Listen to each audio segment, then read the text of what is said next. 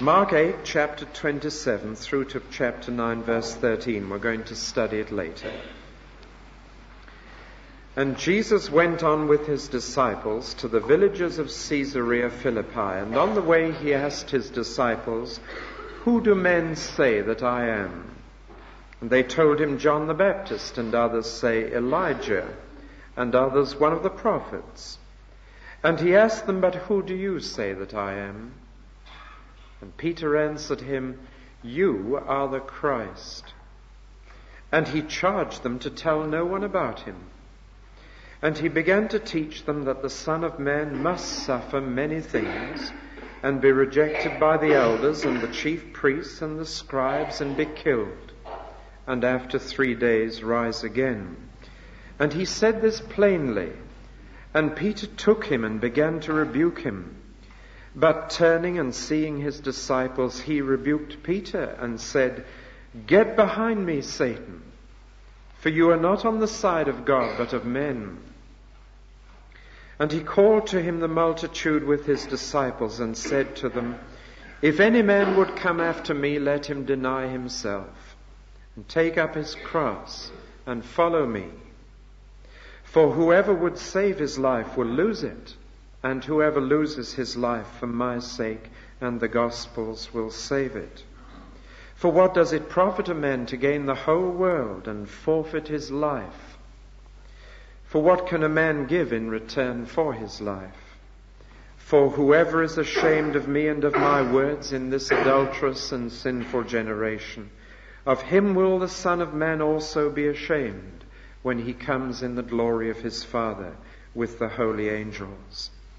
And he said to them, "Truly I say to you, there are some standing here who will not taste death before they see the kingdom of God come with power."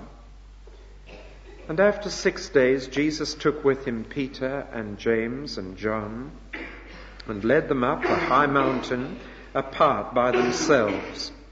And he was transfigured before them, and his garments became glistening, intensely white, as no fuller on earth could bleach them. And there appeared to them Elijah with Moses, and they were talking to Jesus. And Peter said to Jesus, "Master, it is well that we are here. Let us make 3 booths, one for you, and one for Moses, and one for Elijah." For he did not know what to say, for they were exceedingly afraid.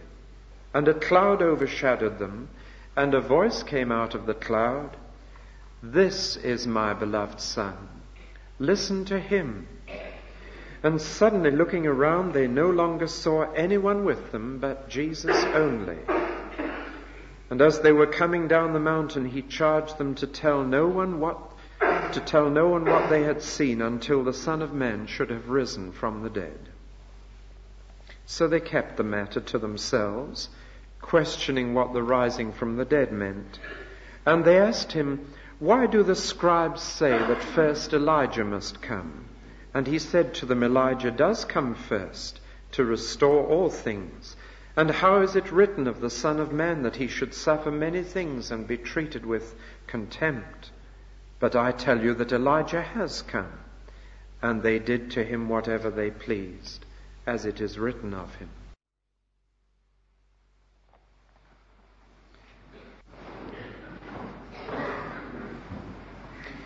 With this reading, we've come to what I've called the watershed of Mark's Gospel. Everything seems to build up to this point, and then everything flows from it. It seems as if for 2 years Jesus had been waiting for something, and as soon as it happened, he was off to the cross. And so it all builds up to a peak. And this is true not only of the meaning of the story, it's true physically.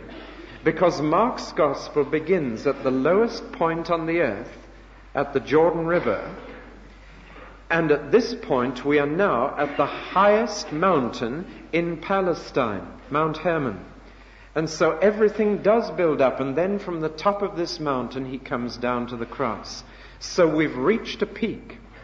And in place of all the wandering around, crossing the Sea of Galilee, healing a person here, teaching there, we suddenly have a tremendous sense of purpose. And straight after this we shall find our Lord heading for Jerusalem.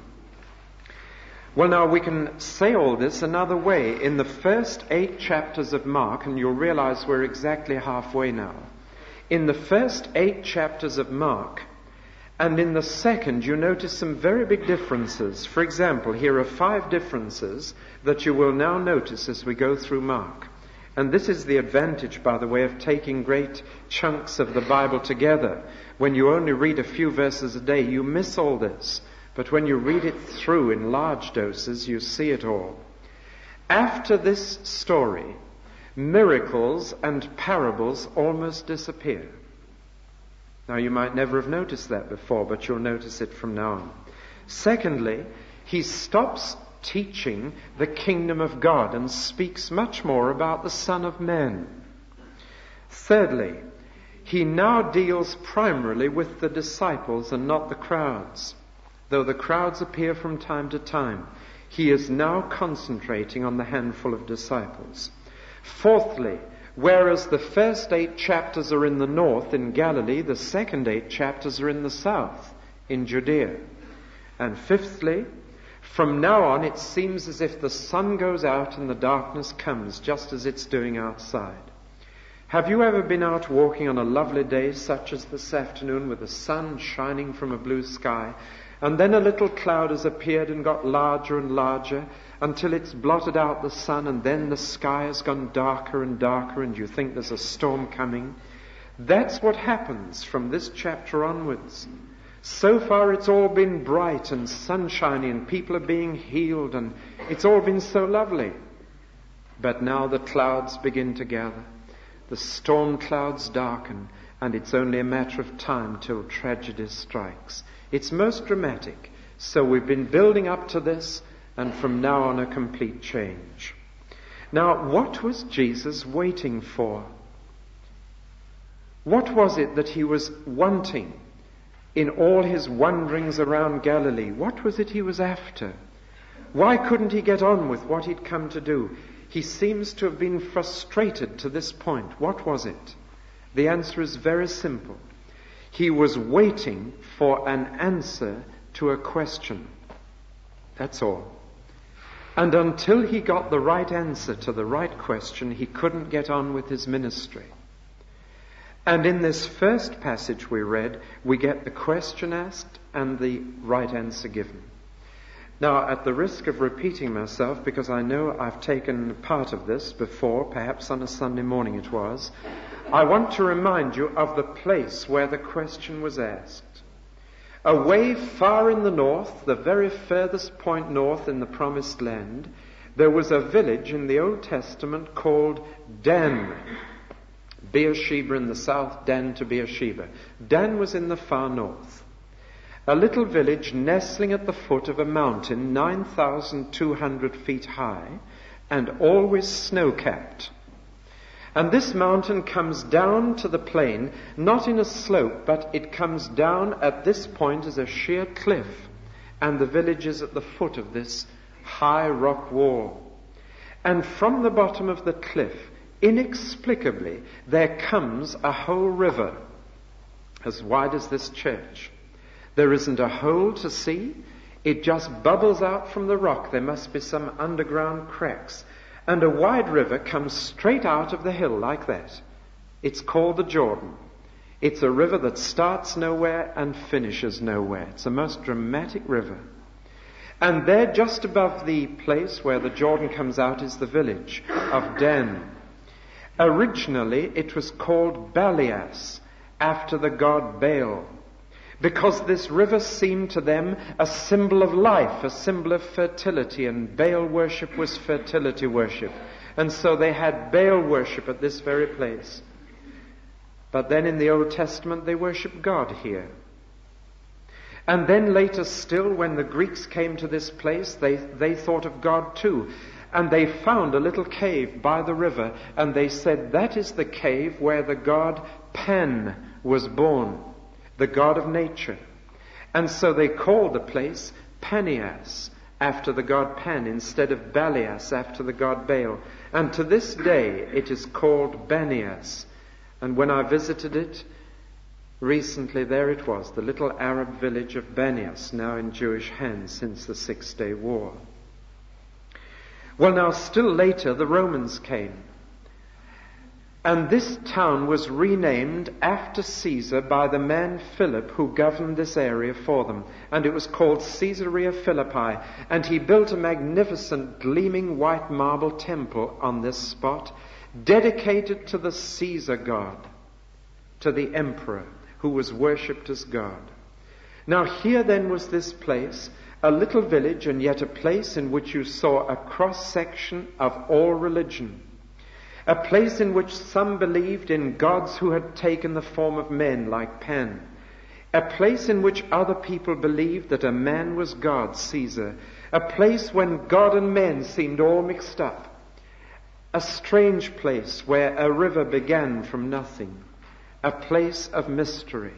And to this village our Lord led those 12 men. Now he said, I've got a question to ask you. And there were 2 parts to the question. First part, what do other people really think about me? Who do they say that I am? What do they think? Tell me. Now he knew perfectly well, but he wanted them to say. Now we know that some people thought that Jesus was mad. His family did, for one group, and others thought other things about him. After all, a man who calls himself the great I am is a man who will be thought to be mentally defective by others. There were others who accepted him as sane, but thought of him as a great man of God, one of the prophets. But most people were saying this kind of thing. A young man of 30 cannot possibly be what this man is. A young man of 30 can't be as clever as he is. A young man of 30 can't be as powerful as he is. It's impossible. He must have had a previous existence. He must be a reincarnation of somebody else who's lived a long time ago. And so some of them thought, well, it might be Elijah come back again. And some of them said, no, it's somebody greater than that. What about John the Baptist? But men were thinking that this young man in his early 30s must be a reincarnation of a great man who had lived before. That was the opinion of men. And now comes the question which every man has got to answer sooner or later. Who do you say that I am? Second-hand opinion is no good for Jesus to build on. Your mother and father and grandmother and grandfather may have had the right ideas. That doesn't mean that Jesus can do anything for you. It's no use telling him what other people think or what you've been told to say. What do you think? And the disciples stood there stunned and shattered and teasing their minds. What do we think? We've lived with him. We've talked with him. We've eaten and slept with him for 2 years, 2.5. What do we think? Who is he?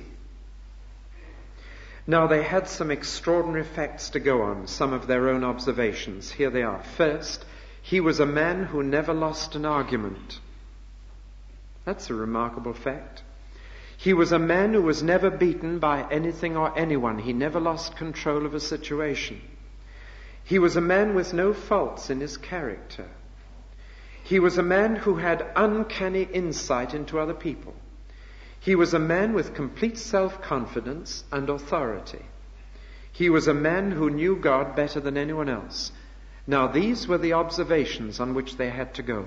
Now, who do you say that I am? And in the silence, Peter spoke up. Dear old Peter. He was always opening his mouth and putting his foot in it, but this time he didn't. He opened his mouth. And he said, you're not a person, you're the person. You're not a prophet, you're the Christ. And the difference is in the word a and the. He wasn't a man like others. He was something quite unique. You're the person. And this word Christ, you have to be a Jew to get the flavor of it. They had been waiting for hundreds of years for the Christ, the Savior, the Messiah, the one who would solve all their problems, to be sent from heaven to earth. They'd been waiting. And so Peter said, you are the Christ. And with this key, the door was unlocked and they saw the truth. The first time this question had ever been asked in history, and it got the right answer the first time. Now they were in a position to learn far more about him, and for the first time he began to speak about the cross. There are a number of things I'd like to say to you before we move on that apply to you. First, you will never understand what Jesus does for you until you know who he is. There is no point in talking to you about the cross until you believe that the Jesus who died on it was more than a man. If he was just a man dying for you, then there's no sense to it. There's no meaning in it. The cross can't do anything for you. You'll never understand what Jesus did for you until you know who he is. And that is why Jesus never mentioned the cross until they'd answered this question rightly. Because if Jesus was just a man, however great a man, if he died on a cross, then he's dead and gone. But if he was the Son of God, then he's still alive. Now the second thing that I want to say about that as related to you is this. It is no use having a second-hand opinion about Jesus Christ. I was brought up with the right opinions about him because my parents held the right opinions. And they taught them to me, and I went to Sunday school and church. But I went away from home at the age of 16, and I got away from second-hand opinions, and I found out very quickly that I had no first-hand opinion about Jesus. I'd never thought it through for myself. If somebody had asked me, who is Jesus, I'd have said the right words, the Son of God, the Savior of the world, but it would have been a second-hand opinion, not mine. It would have been what men had said he was in my presence. It would have been something I'd picked up from my environment. The important question is, who do you say? Have you ever thought it through? Have you ever read the Gospel of Mark right through and then said, who is he? Who is he in yonder stall? Who is he in great distress? Who is he that from the tomb? Who is he? You've got to answer that for yourself. Nobody else can do so. Now, at this point, he qualified what had been said with two shattering additions. Addition number 1, he said, you mustn't tell us so. And they were bursting. They'd been waiting for hundreds of years to meet the Christ, the Son of God. And now he was here. They wanted to tell the whole wide world. And he said, don't tell us so. You must keep it quiet. Now, why should he say that? The answer is very simple, because people had the wrong ideas about the Christ. They wanted a political savior. They wanted someone who'd come and put all their troubles right except one, their own sin. They wanted someone who would release them from the Romans, someone who'd release them from fear, but not from self. And so he now goes on to add the second qualification. First, you must be quiet about it, and second, do you realize that the Christ must suffer and be killed? And this they had never thought about. What kind of a leader, what kind of a liberator, what kind of a hero is it who says, I've got to be murdered, I've got to be put to death, I've got to suffer? They had been like most other people in reading their Bible. They had remembered all the nice bits and none of the horrid bits. They'd remembered all the wonderful things said about the Christ, but not the passages that said he will have to go through it. He will have to suffer. And dear old Peter, having said the most wonderful thing, now opened his mouth and did put his foot in it badly. And he dared to turn to Jesus and said, no, Jesus, you've got it all wrong. You're the Christ. I know this. I've just told you this. But you're not that sort of Christ. No, you're not going to be a suffering Christ. We want a victorious leader who'll fight, not someone who'll give in to his enemies. And Jesus had to quarrel with Peter, his best friend. It's a tragic scene. Do you know, if the devil came to me as a little imp, a black imp with horns and a spiked tail, and tried to tempt me, I should recognize him straight away, and I'd say, get out of here. I should do what Martin Luther did and throw my ink pot at him. if he came like that, but you know, I've never met a devil who came like that. You meet a devil who can dress up as a messenger of light, a devil who can speak to you through your family, through your nearest and dearest, through your friends. And when Jesus turned around and looked at that fisherman, he saw the devil speaking through him. And he said, "Get behind me, Satan. Get out of my sight, Satan. Don't let me look at you." Can you imagine what Peter felt like then? Peter was so human. Somebody has said that Peter was so full of humanity, he was spilling it all over the place wherever he went. He was so full of our impetuosity. Aren't we all a bit like this? Having said something good and true and helpful, we can't shut up, we've got to go on talking, and the next thing we say is just the opposite. And dear old Peter, he'd said the right thing just a few minutes before, so he thought he could open his mouth again, and that the right thing would come out again, but it doesn't. You can be inspired by God one minute and inspired by the devil the next. There is a time to speak and a time to be silent. Peter is in the grip of human logic. He's thinking like men. He's not on the side of God now. He's on the side of men. And men want the easy way, and men don't want to suffer, and men want the easy and comfortable road to glory. And men want the glory first. And men are not content to have the struggle in this life and the joy in the next. They want the joy in this life. And this is the human way of thinking. Not suffering, not difficulty, not discomfort, not being killed, but life and enjoyment and happiness now. And so Jesus calls together the people who know him nearby. And he says, "Listen, I'm going to tell you something. I must tell you something that you must understand. Listen, if you're going to follow me, you'll have to share the suffering. It is not easy to follow me. It is not comfortable to follow me. If the Christ must go through suffering to glory, so must you." Oh, thank the Lord that Jesus was honest. Because I find so many Christians today, I would call them mini-Christians, have either never been told or never realized that it's the toughest life of all to be a Christian. That it's going to be hard, that it's going to be suffering, that it's going to be tough from now till you die. Whoever would live a godly life in Christ Jesus will suffer, says the New Testament. And before any youngster says, "I want to be a Christian," I want to say, have you counted the cost? Do you realize that you're going to follow Jesus, the Christ, and that the Christ says the glory is on ahead, but the suffering is here? In the world you'll have tribulation. If you want to follow me, it's not a bed of roses, it's a crown of thorns. And he says to the crowd, as he's tried to say to the disciples that the pathway to glory is through suffering in this world, he's now going to say to anybody who's thinking of following him, there are 4 things that you'll have to rethink. First, if you're going to follow me, you'll just have to deny self. You can't have any self and follow me. You've got to take that self and crucify that self. It's a life of a cross, and you'll be crucified.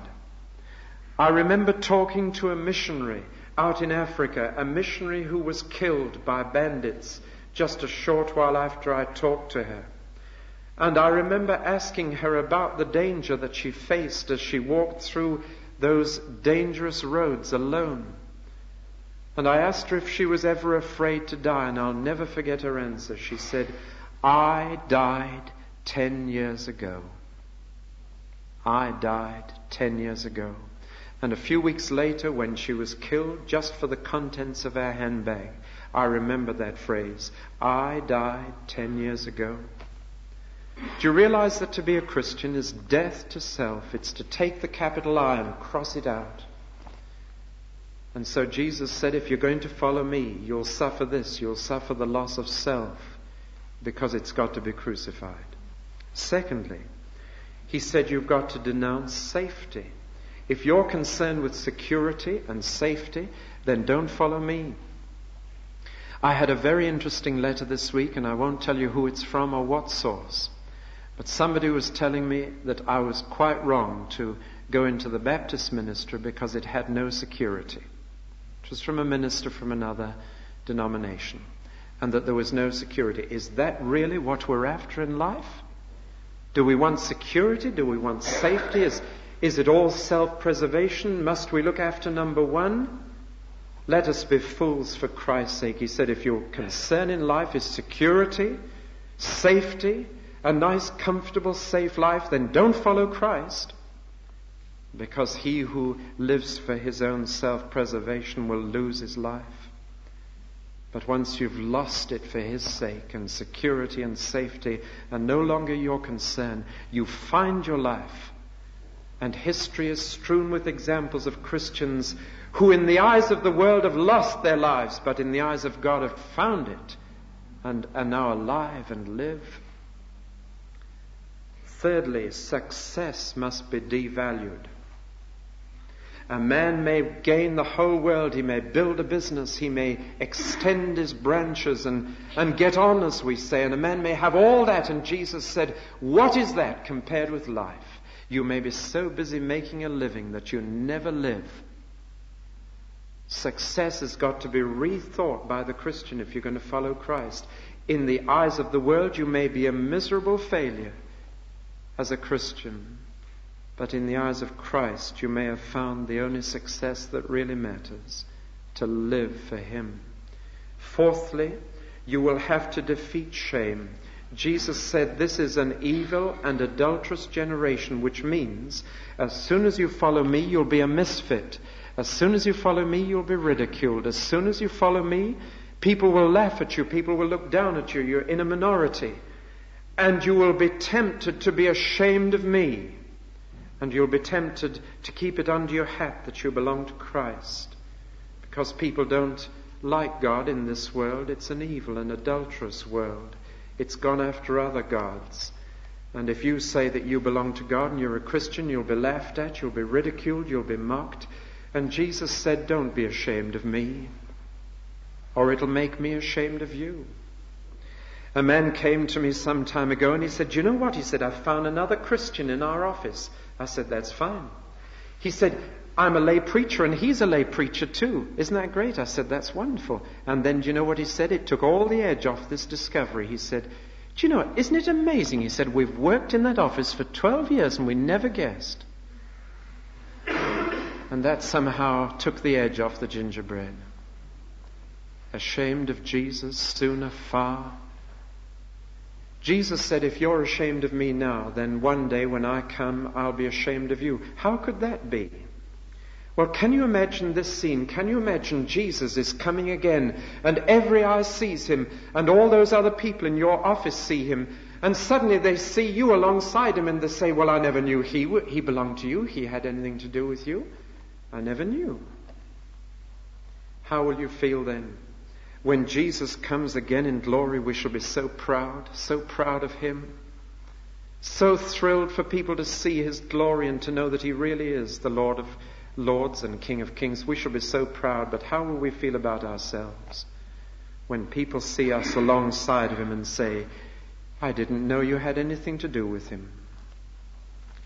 So he said, if you're going to follow me, it's going to be tough, really tough. I must tell you that if you follow me, the road lies through Calvary to the empty tomb. It lies through suffering to glory. No crown without a cross. And therefore self goes, it's killed, dead. That's an awfully costly thing. Success, or safety rather, security, denounced. Success, devalued. Shame, defeated. That's the cost. But here are two incentives. First incentive in the future. You'll see Jesus coming in glory one day.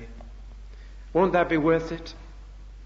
Won't it be worth all the suffering, all the struggle, all the ridicule, all the tribulation that you go through, to see Jesus come in glory with all his angels in the clouds, and to know that he's coming for you? That's the first incentive. And the second incentive is this. Jesus said, you won't even have to wait for me coming in glory to have some encouragement. He said, I tell you, there are some standing here listening to me now who will see the kingdom of God come in power. What did he mean? The key word is the word power. When did power come? The answer is on the day of Pentecost, when the Holy Spirit came. And one of the encouragements and incentives to the Christian to help him through this struggle and this hard road is the Holy Spirit given to him now. Power now. The kingdom of God is righteousness and peace and joy in the Holy Ghost now. That's what makes it worthwhile. You can have this now. And so with the power now and the glory hereafter, can't we face the struggle? Can't we follow him? Now we come to the third part of tonight's and the final part of tonight's study. Peter had already said, "You are the Christ." Now he was going to see it.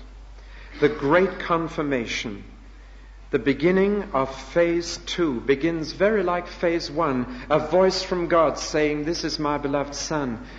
At the baptism in the Jordan River, God said, "This is my beloved Son, thou art my beloved Son." Now phase 2 begins with another voice from heaven, up top of the mountain, "This is my beloved Son." Phase 2 begins much the same way as phase 1. Now where is it? It's a week later, right up on top of this mountain among the snows, the glistening white. They have climbed up, just 4 of them, Jesus, Peter, James, John. Just the 4.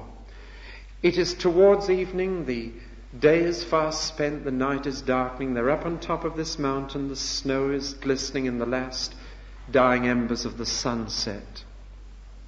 They're tired, desperately tired, and the 3 disciples settle down for the night and pull their robes around them to keep warm. They are going to go to sleep, and Jesus is a little way off praying. They never did get to sleep, according to my Bible. Something happened that kept them awake. Suddenly, instead of the darkening sky, it seemed as if the whole place was going brighter and brighter and brighter. And when they looked around, they had a most extraordinary vision.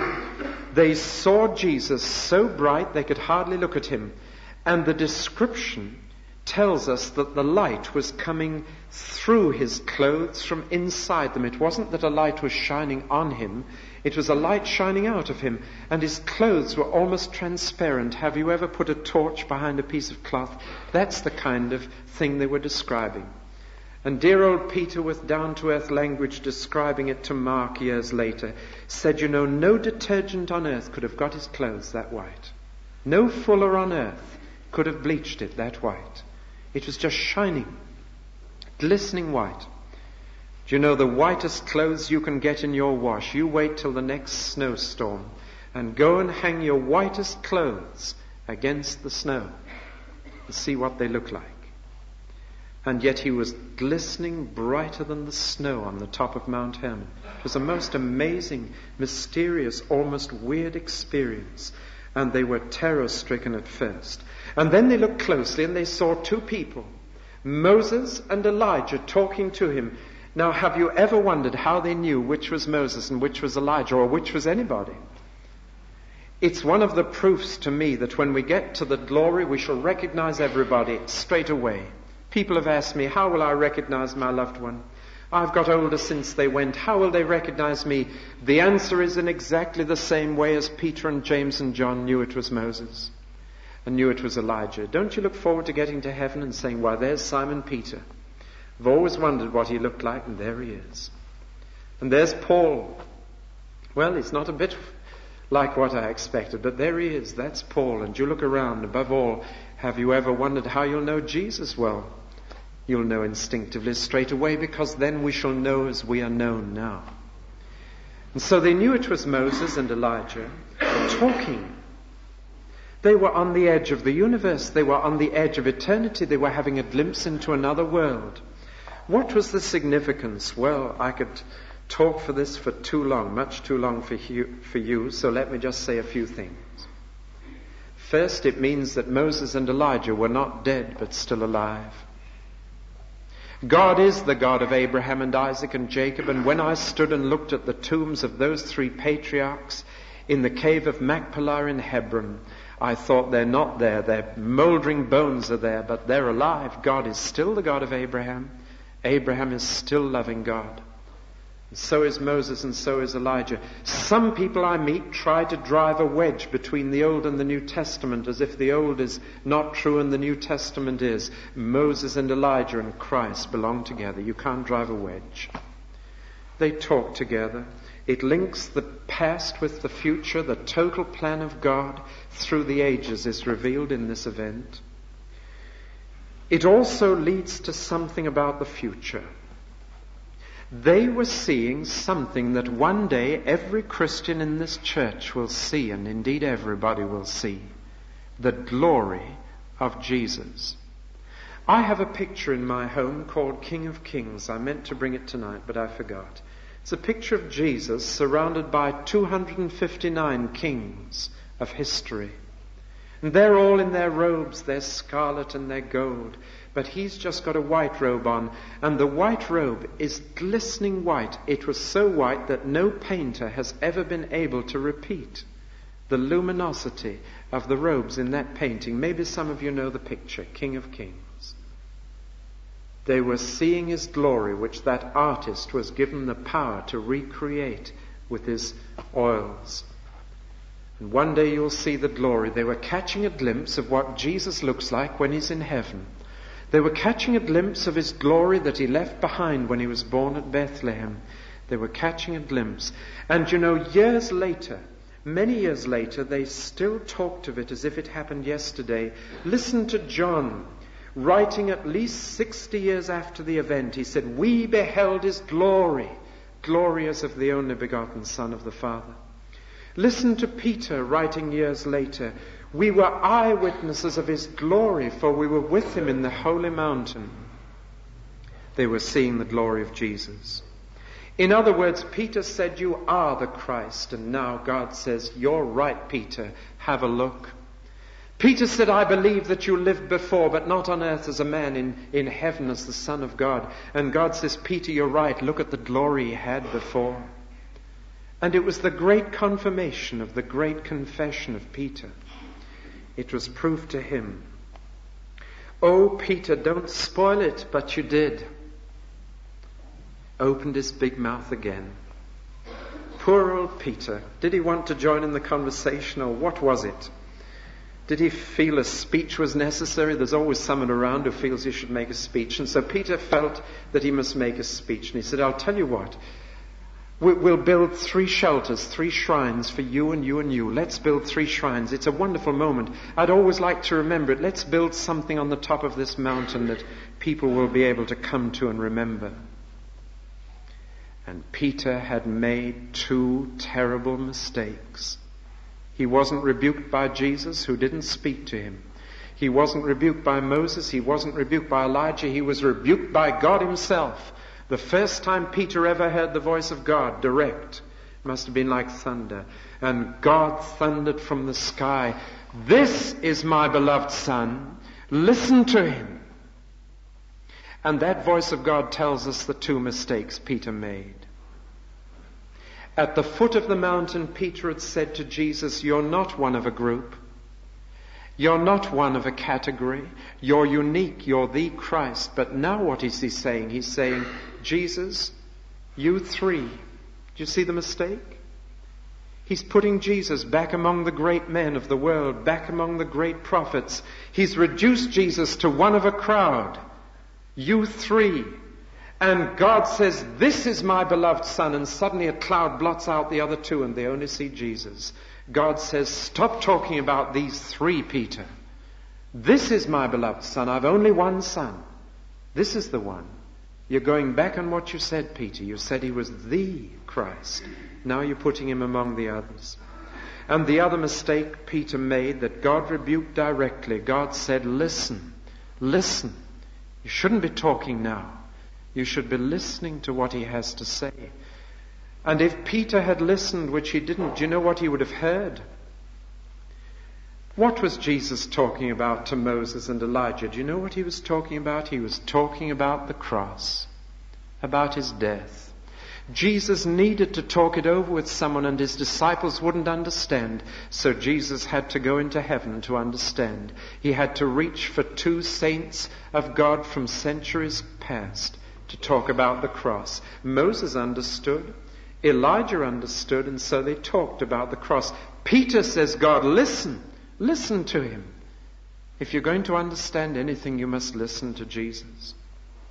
Sometimes in church we do too much talking and not enough listening. Sometimes in our private prayers, God wants to say to us, listen. Listen to him. Stop talking. Listen. And he will tell you things that you need to know. Now Jesus turns to them and says again, you must not tell anyone what you have seen. Not until I've risen from the dead, and then you can tell the whole world. They wouldn't understand it until I've died. But after I've died and risen again, you can tell them, you saw my glory. You saw what I was like before I came to earth. You've seen it. Tell them. But not till then. Then they asked him a little question about a Jewish belief based on the Old Testament, that before the Christ came, before the Messiah came, a messenger had to come to prepare the way for him. And many Jews thought it must be Elijah who had to come first. And so they said, what about this belief? If you really are the Christ, then why hasn't the messenger come first? Why hasn't Elijah come first? And Jesus said, but he did come. Do you know when it says of John the Baptist that he wore camel's hair cloth and a leather girdle, do you know that there's only one other man in the Bible mentioned as wearing that type of clothes? Do you know when it says that John ate locusts and wild honey, there is only one man in the Bible otherwise mentioned who ate that, and that's Elijah. Read 1 Kings 19 and it's mentioned there. Elijah has come, said Jesus. Not the Elijah who lived long ago, but the messenger has come. And it's all taking place according to plan. But, says Jesus, the Bible that told you the messenger would come tells you that the Messiah will suffer. And don't you realize that if they kill the messenger, they'll kill the Messiah? Don't you see yet? Do you see what he's trying to say all the time to them? We'll find it at the end of chapter 9. We'll find it in chapter 10. We'll find it in chapter 11 and in chapter 12 and 13 and 14. Jesus is trying to get it into those disciples' minds. Suffering is the way to glory. Trouble is the way to triumph. Apparent defeat is the path to victory. Can't you see it? It's in the scripture. They've done it to John. Can't you see that when a really good person lives in this evil world, they're bound to suffer? Can't you see it? But the tragedy is that they couldn't. I have just 2 more thoughts for you tonight, which to me are lovely thoughts. First thought, Jesus came down from the mountain. Do you realize that Jesus could have stepped back into heaven with Moses and Elijah as easily as I talk to you now? He could have avoided the cross and all that suffering. He could just have gone back into glory so easily. But the next verse in the Bible states they came down. And he came down from Mount Hermon all the way to Calvary voluntarily. And he left behind the opportunity to go back to glory. The other thing is this, and I find this more thrilling still. Jesus is coming down from heaven again one day, and he'll come with that glory, that shining, burning light. He says it'll be like lightning from east to west when the Son of Man comes, blazing light in the sky. I can't imagine what it'll be like.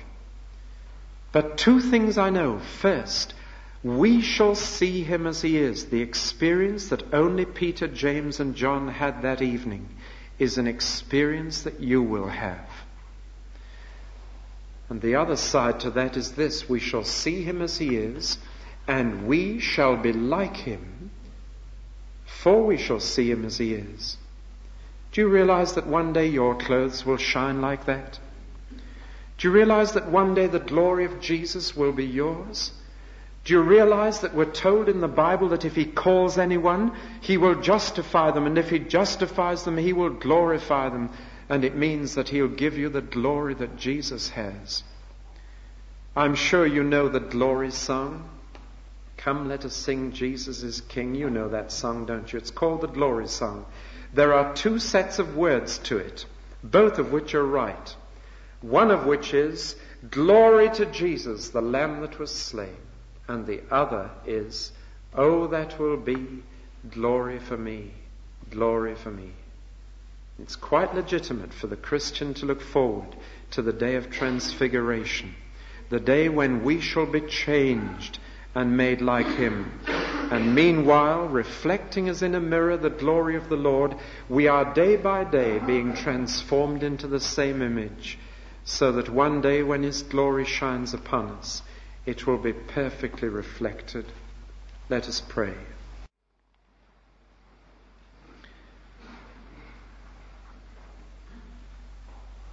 Our Father, these skeptical, scientifically conditioned minds of ours find it so difficult to imagine the things of which we've been reading. Just to think that they really did happen. We can hardly imagine what it was that Peter, James, and John saw when they saw the glory of your Son. We can hardly imagine what it will be like when we share that experience and when others looking at us will see his glory in us too. We can't imagine it, but we believe it to be true because it is in your word, and you have never broken your word. We pray that you will help us to look forward to this. We pray that from time to time in this service, in our worship, in our private devotions, we may catch a glimpse of the glory of Jesus that will help us to face the struggles and the ridicule and the cost of daily discipleship. Lord, we know it's not going to be easy. We know that there are burdens to carry. We know that we must deny ourselves and take up our cross daily and follow the Lord Jesus. Help us to do so. Help us to face the cost. Help us to walk the way that he walked, who for the joy that was set before him endured the cross, despising the shame, and is now seated at your right hand in glory. We ask it for his name's sake. Amen.